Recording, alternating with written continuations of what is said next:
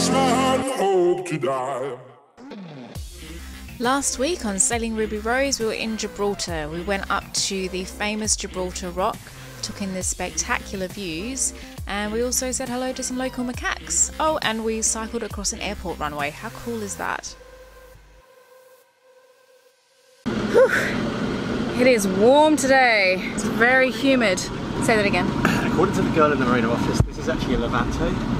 What? I always thought Levante was a wind, and I said, why is it so humid? She goes, Levante. Maybe it's the aftermath of the Levante. Yeah, it's like... I remember this last year. Do you remember in Rota how hot and humid it was? And that was just after Levante as well, actually. It's 10 in the morning, it's 25 degrees, which is fine. We are sweating. But the humidity is crazy today. Even the girls in the office are moaning about it. So it's not just us moaning about it. No. So we are heading off. It's time to leave Gibraltar, which, you know, at the moment we're really dictated purely by weather rather than anything else, and we have a weather window to leave. The prevailing winds seem to be easterly, because that seems to be the forecast that we've seen for the last few weeks, just easterly winds non-stop, and then every now and again they get broken up by kind of a day or two of very light winds or no winds. God, I can't tell you how sweaty I am. I feel disgusting. So we are heading as far east as we can while the weather permits, and I think that we'll be getting to somewhere called Almerimar. That's probably not how you pronounce it, so I apologise to everyone who does know how to pronounce it properly. And we might be stuck there for another 4, 5, 6 days or something before we can continue on. And at least we're not stuck in a marina in this humid weather. You know, at least we're out in the water and we've got a little bit of apparent breeze. So yeah, actually that feels really nice now that we've rounded the corner. There's a bit of a breeze. Feels nice. We are ready for the next probably 30 hours at sea.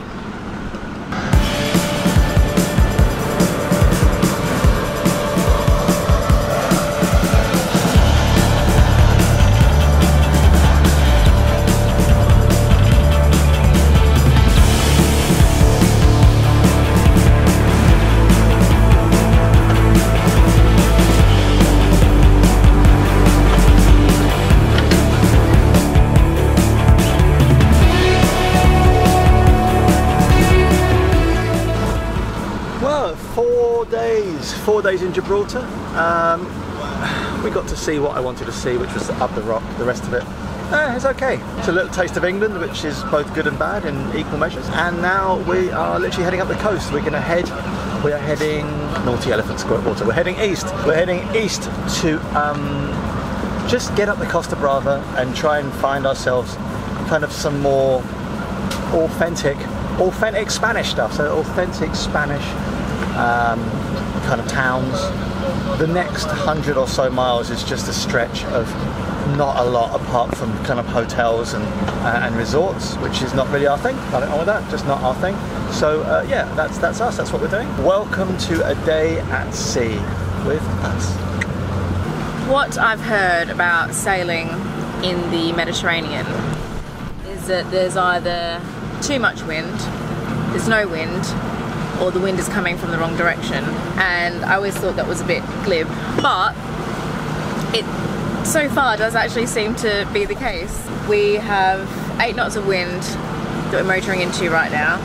We've been port bound for a few days because we've had strong winds from the wrong direction, and tonight the wind is going to drop off completely, and I don't think we're going to have any wind at all overnight, and then it feels back in again from the east, and of course we're trying to go east. So far it doesn't look like we're going to have any sailing per se. It's going to be kind of motoring in these little windows of no wind, which is a bit of a bummer, but it is what it is. And it's a very, very strange thought that we, after I think 3 years, more than 3 years of always being in the Atlantic Ocean, we are now in the Mediterranean Sea. Now onto a very, very, very important question. Yes, my love. Why are you wearing a long sleeve jumper? It's not warm. It's hot warm. It's not warm. It's not warm. No. Only like an hour ago we were complaining about how humid it was and we were sweating. Well, because we're at sea now, we've got a sea breeze, my love. I see. I'm feeling quite comfortable, although I'm in the sun, you're in the shade. Exactly. When you come over here for your watch, you'll be like, oh,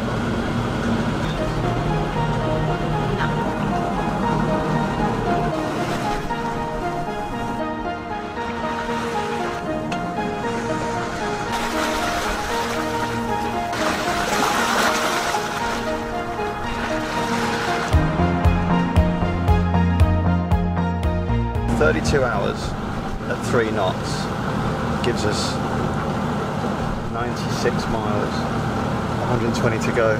We can't get in time at 3 knots. Well, I'm very much hoping that we're going to not stick to 3 knots because that's ridiculous. I don't know, I'm just slightly frustrated by the fact that we can't make the boat go faster. I mean, I can only assume that as the wind drops off, then hopefully our speed will pick up slightly because we won't be motoring into it, surely. It's the state of the hull and the wind. The wind is going to drop off, so I don't think we should make any decisions until tomorrow morning. I think we should stay on this course until tomorrow morning.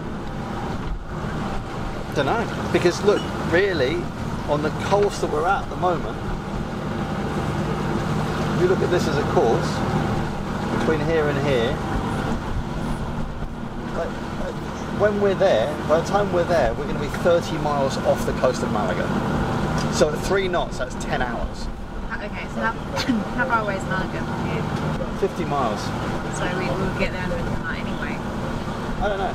Well, it's a gamble, isn't it? Because we either stay on the course that we're on, hoping that the speed picks up, or we turn into the coast knowing that if we do that, we'll probably be adding too many miles in order to make Almerimar by nightfall tomorrow. Or we just accept that we're going to get into Almerimar Marina at 3 o'clock in the morning. I mean, according to the guidebook, there are anchorages along this coast, but obviously most of them are exposed to the east. According to the guidebook, we can anchor off the beach next to Almerimar. So if we get there at night, then we can anchor and then go to the marina when it gets light. It doesn't say anything about night entry here, which is unusual. I mean, it looks fairly standard. All I would say about this marina is they are all stern-to moorings. They're not pontoons. It will be very tricky at night, babe. Alright, well, let's just see what we've got. What are we doing? Well, basically we have altered our passage plan slightly. Have we?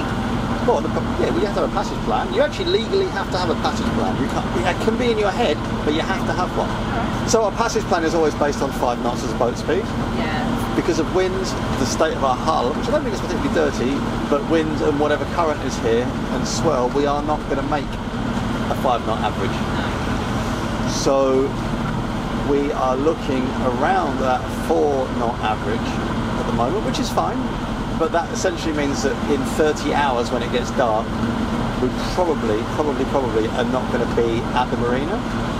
So we are just looking to either find an alternative marina for the night or change our course and go somewhere else anyway.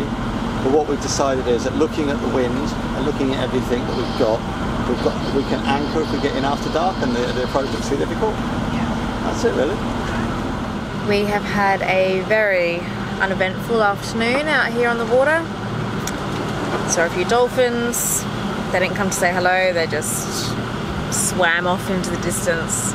We weaved between cargo ships that were pretty much stationary. Why were they stationary? Why weren't they moving? Were they waiting for like clearance or something? I'm waiting. Yes. Yeah, anyway. And we still haven't really improved on our speed. We're doing 4.1 knots at the moment, 3.9, 3.7, so yeah, still going fairly slow. The sea state is starting to smooth out. The wind's starting to drop off. We've got about 6 knots of wind. About half an hour ago we had 10 knots, so that is dropping off quite rapidly, which is in line with the forecast, which is always nice.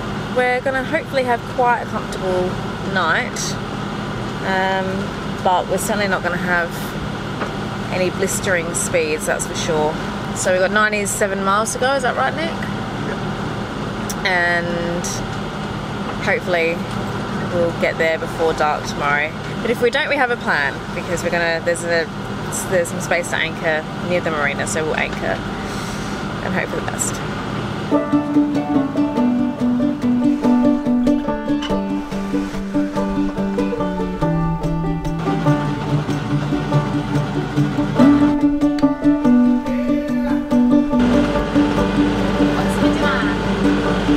Tortellini alla bolognese.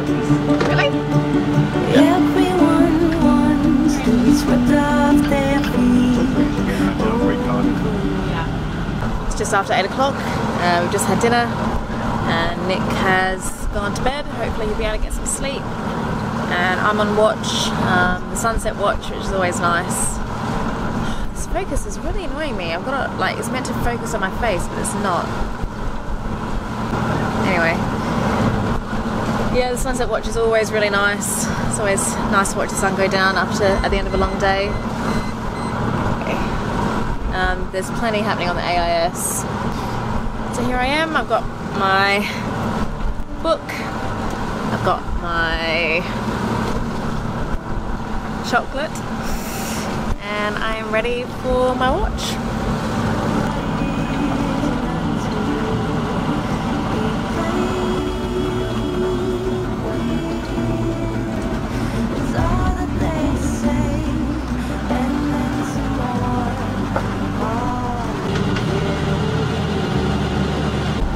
Good morning. It is 20 past 8. Sun's up. We have done another night at sea. Uneventful night. There's really nothing to see out here. All I can do is see that in the distance. I'm sure you can catch that.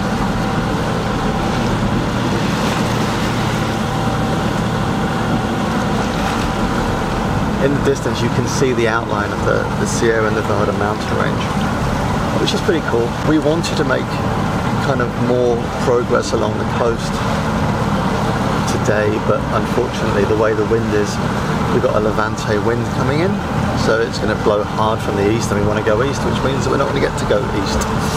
We will hopefully get in around lunchtime, maybe slightly after lunch, another 4 or 5 hours to go, and then we're going to take a rest for a few days and go and explore the beautiful area. So that's it, there's our plan.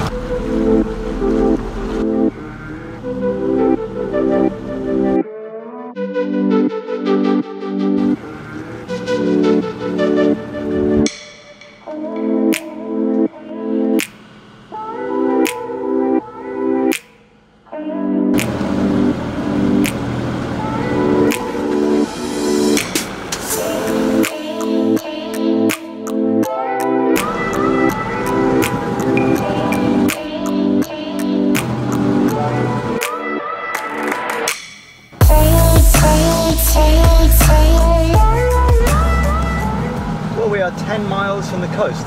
No, 10 miles. 10 miles to go.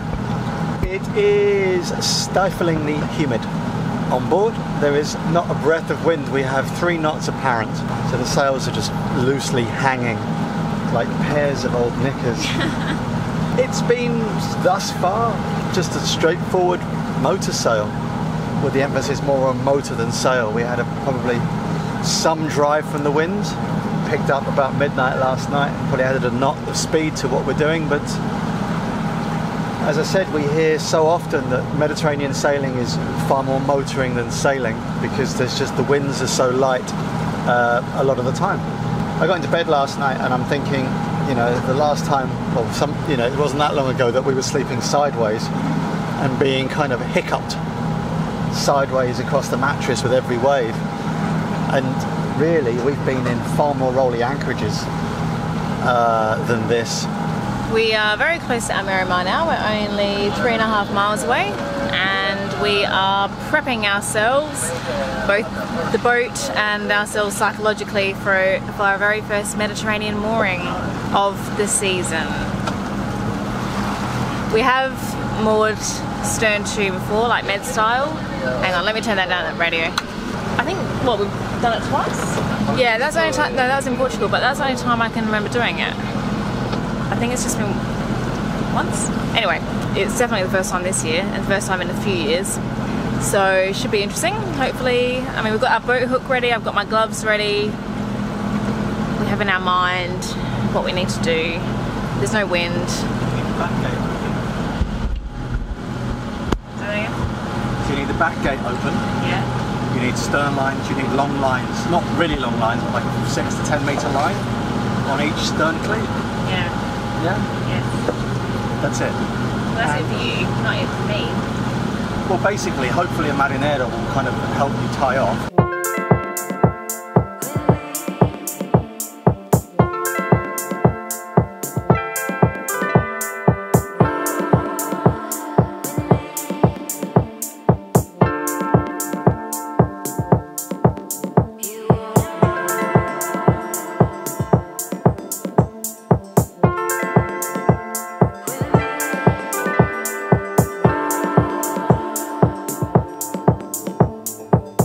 Join us next week where we take advantage of our time in Almerimar to do some much needed cleaning and maintenance on Ruby Rose.